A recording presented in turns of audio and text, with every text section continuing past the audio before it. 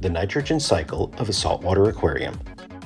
The nitrogen cycle consists of ammonia, or NH3, nitrite, or NO2, and nitrate, or NO3.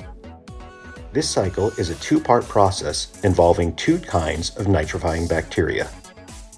During this time, the aquarium begins to mature as it develops the bacteria needed to perform the process endlessly throughout the life of the aquarium system.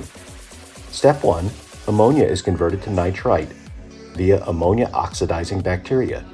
Step 2. Nitrite is converted to nitrate via nitrite oxidizing bacteria. Nitrate is far less toxic to the aquarium inhabitants and is easier for the aquarius to remove from the system. The beneficial bacteria will continue to grow as more ammonia and nitrite is produced. Whenever uneaten food and fish waste break down in the aquarium, ammonia forms and the cycle continues. Once nitrite is converted to nitrate, the conversion stops.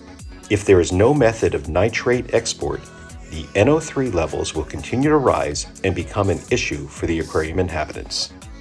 Doing regular water changes will help keep nitrates at sustainable levels. However, this may not be enough. Employing natural and chemical methods can help.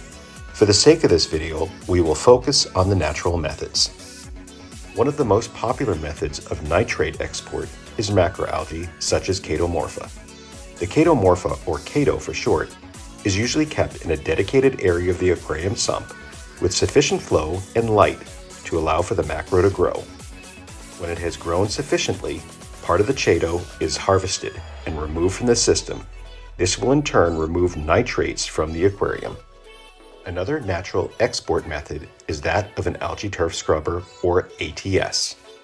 In this setup, water trickles down a screen, and lights are set to shine on both sides of the screen. This will allow for maximum photosynthesis, growing turf algae faster than in the main display of the aquarium. Thus, the ATS outcompetes other areas where algae can grow. When this turf algae is removed from the screen and discarded, nitrate is effectively being removed from the aquarium.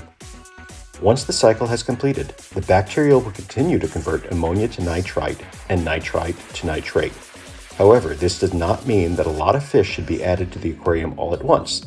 The bacteria will need to have time to multiply to handle a bigger nitrogen cycle. Therefore, adding livestock at a slower pace is a wise course of action.